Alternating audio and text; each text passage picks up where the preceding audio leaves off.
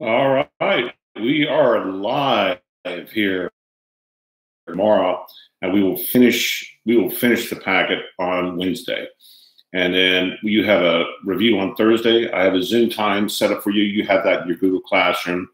That's great. And then we will test on Friday over chapters 14 to 17. So let's get started here and get your study guide out and find this page right here. It says William Lloyd Garrison, 1831, The Liberator. Okay, so find that William Lloyd Garrison, 1831, The Liberator in your study guide, and that's where we're going to begin. Now, who he was that William Lloyd Garrison was an abolitionist living in Boston. That was the seabed of the abolitionist movement, was Boston, Massachusetts. But he's going to take things upon himself, and he's going to start his own newspaper in 1831 called The Liberator that you see there. And what it wasn't a newspaper reporting the facts and the weather and what was going on. It was a pro-abolitionist newspaper. There was an agenda. It wasn't journalism per se, where I'm going to go out and just report the facts. This was a paper intended to sway people over to the side of abolition. And it's going to take root there. It's going to become a very popular newspaper, which then leads to the next topic there, the 1833, the American Anti-Slavery Society. That's going to be done by, again, William Lloyd Garrison.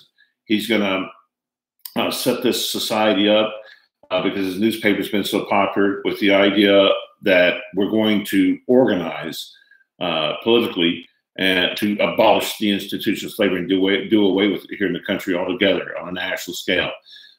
People like him are seen as a nuisance down south, but in the 1830s, there really is no threat of abolition yet, and so it's a growing movement. And within 30 years, there will be a huge anti-slavery abolitionist movement here in this country. Looking at our next topic there, Frederick Douglass. Frederick Douglass was the poster boy of the abolitionist movement up in Boston. He was a runaway slave who had escaped and come up north and had gotten an education, was well-spoken, and had the gift of oratory. And he's going to be asked to give speeches at different abolition rallies and meetings.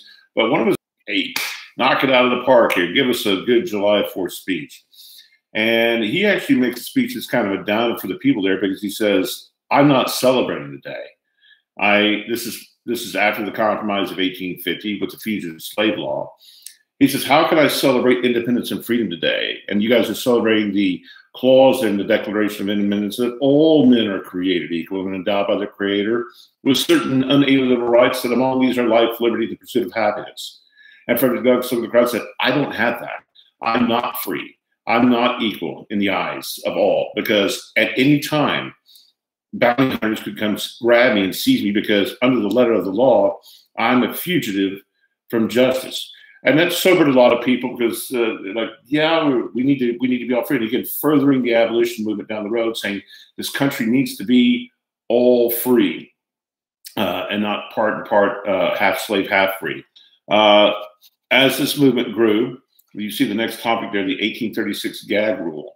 There were Southern legislatures that were, and Southern congressmen that were getting upset by this, and so they had a majority in the House and the Senate at this time, and they passed what was known as the gag rule, that in 1836, which said that no discussion of abolition or the prohibition of slavery could be discussed in Congress for 8 years.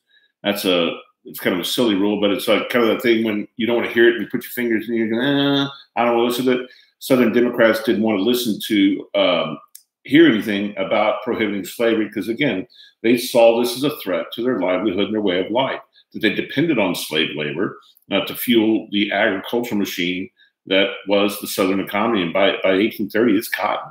Cotton is king. And the Southern economy has all their eggs in one basket in the economy, and you have to have slave manpower to do that. Hey, going to the next topic there.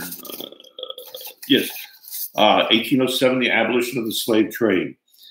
In 1807, England abolished slavery under the leadership of a guy named William Wilberforce, who had led a 25-year campaign to abolish the institution of slavery. And now England has made slave has made slavery illegal, and also the slave trade. And again, they're the biggest boy in the block. They've got the biggest navy. So what can England do? They can impose their will anywhere in the world. And so now, if you're going to try and execute the triangular slave trade of going from Africa to the Caribbean to the United States back to Africa with guns and molasses and the slave trade, England is patrolling the waters off the coast of Africa and is stopping this. So in wanting to keep peace also with England, the United States in 1807, by law, abolishes the slave trade. So let's be clear on this. The United States does not abolish slavery in 1807. They abolished the slave trade, meaning there'll be no more triangular trade coming from Africa here to the United States. Will there be smugglers? Yes, there will, because it's still a very lucrative business. Will there be slaves that we brought in from the Caribbean illegally? Yes, there will. We'll look at something. We've already looked at something. I don't know if I included the Amistad incident in your study guide, but if not, we'll touch on that in the next chapter as an accelerant towards civil war. And so now the slave trade can still go back and forth here in the United States, but there'll be no further importation of slaves here in the United States. Our next topic, Nat Turner. Nat Turner is a slave in Virginia who's going to lead a rebellion that scares a lot of people. In the end, he ends up liberating several slaves from several different plantations, and they'll kill their owners. And as their movement grows, there's concern among the whites of Virginia that they're in danger. In the end, Nat Turner will kill over 70 white people in his rebellion in his quest for freedom. He'll eventually be caught and hanged. The others will also be executed. And there was such a hatred in the South for Nat Turner, and that they didn't want to make a martyr of him or have any place for people to go or slaves to go. And so they're going to burn his body, smash the bones, what's left, and just scatter it to the four winds, because they didn't want a memorial anywhere for Nat Turner. But Nat Turner goes down in American history as that you have the first organized rebellion attempt that's going to is going to scare a lot of Southern plantation owners, and then also lead to further rebellions down the road. And he's going to be the inspiration for that, particularly when we get to 1859 and John Brown's raid on Harper's Ferry. He's going to use Nat Turner as an inspiration 28 years later. 1834, the expulsion from Lane Theological Seminary.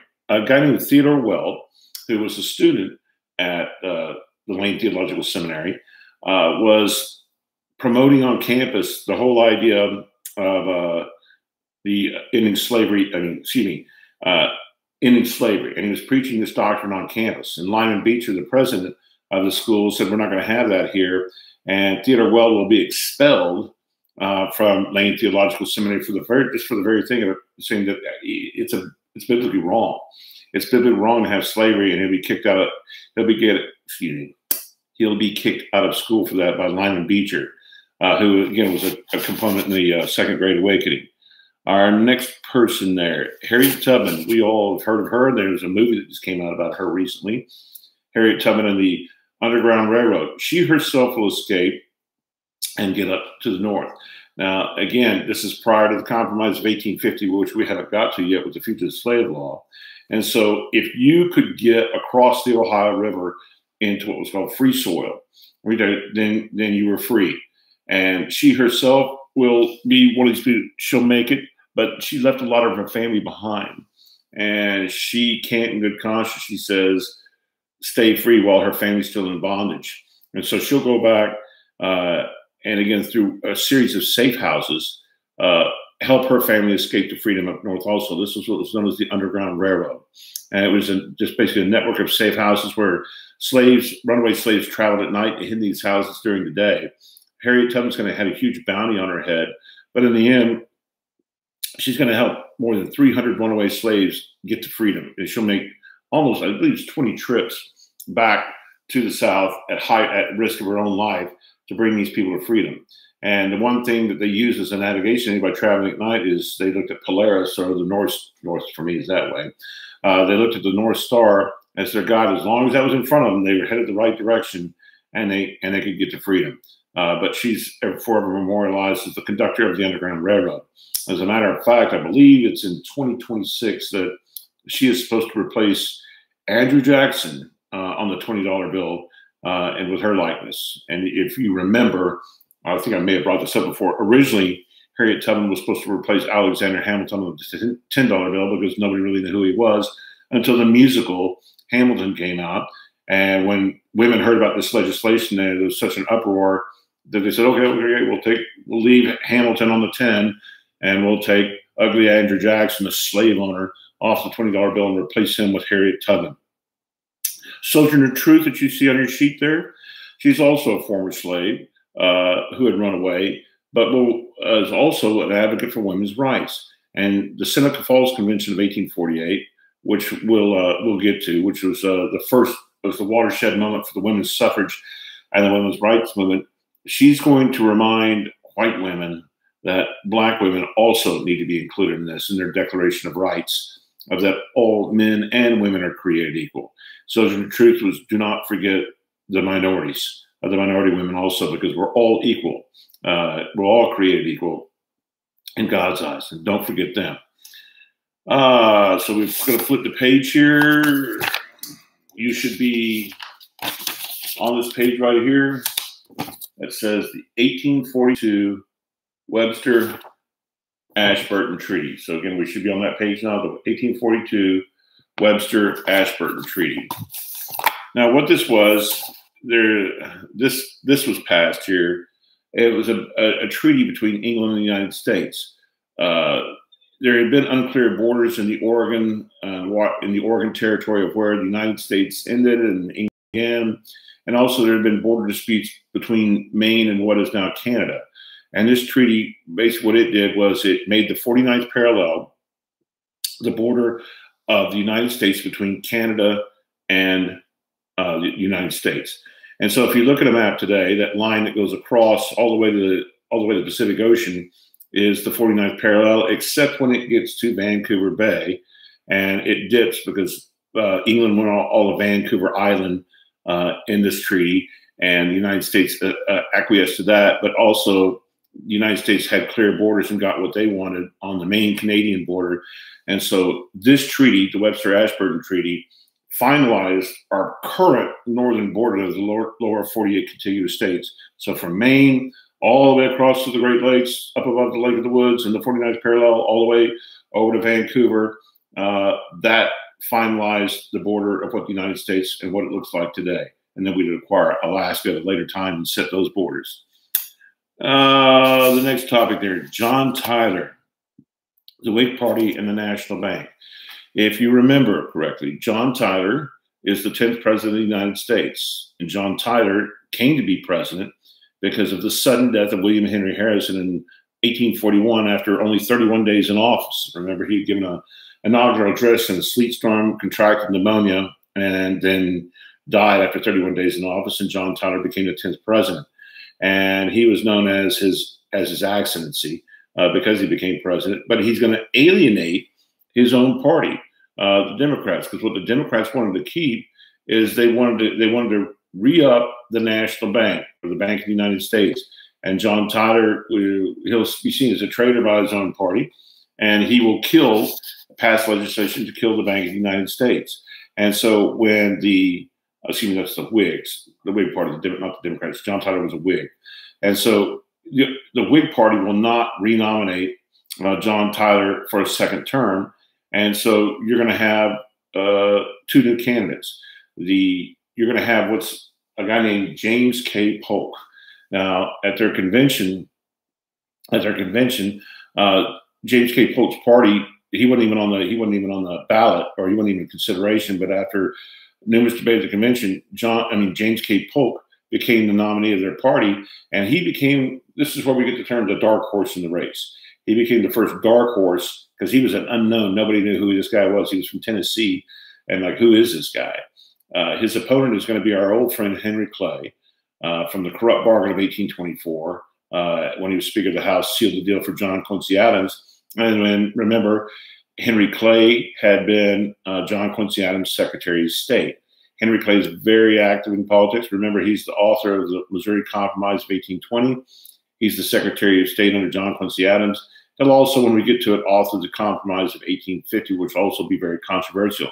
But Henry Clay wants to be president of the United States. remember that in 1828, John Quincy Adams lost the election to Andrew Jackson, and Henry Clay's hopes of becoming, remember, the Secretary of State was the springboard of the presidency, were quashed when Andrew Jackson won the election of 1828. However, they're going to run against each other here, and Henry and James K. Polk is going to win a resounding election. You look at the numbers there on the Electoral College. He'll get 100. James K. Polk will receive 170 votes, electoral votes to Henry Clay's 105, and James K. Polk becomes the 11th president of the United States. And then the last thing we'll look at here today on your sheet there is John Tyler's legacy in the 28th state. Now, in 1845, Texas was making overtures to the United States about becoming a part of the Union or being annexed. The Republic of Texas had been around 9 years, from 1836 to 1845, and they were having issues, specifically financial. And most of Texas was being populated by Americans who had migrated there into Texas, into the Republic. And so John Tyler initially put to the Senate a treaty to annex Texas. Because remember, it has to be a treaty because Texas is not a territory. Texas at this time is its own independent nation. And to ratify a treaty, you have to have a 2/3 majority pass it in the Senate. Well, John Tyler didn't have enough to do that, so it failed in the Senate. So he comes back in March of 1845, right before he leaves office. And there's one other thing that the president can do to get a treaty ratified. You can have it, the Senate will confirm it with a 2/3 majority, or you have a joint resolution, but it has to pass, the treaty has to pass by a simple majority in both the House and the Senate. And that's what John Tyler does. So on March 2nd, 1845, a joint resolution, 50% of the House voted for it, and 50% of the Senate voted for it, signed the resolution to annex Texas and make it the 28th state. And 2 days later, John Tyler will leave office. Texas will officially enter the Union on December 29th, 1845, again, being the 28th state. And Texas today, what Texas looks like today is not what Texas looked like back then. Albuquerque, New Mexico was in Texas. Denver was in Texas. Abilene, Kansas was in Texas. Even all the way parts of Wyoming. Half of eastern Colorado was in Texas. And southern Wyoming, half of Nebraska, half of Kansas, and part of Oklahoma was all part of what was the original Republic of Texas. But we'll get to that when we get to the compromise of 1850 on why Texas looks like it does today. But with that, John Tyler, that's his legacy, as that he was the one that brought Texas into the United States and making it the 28th state.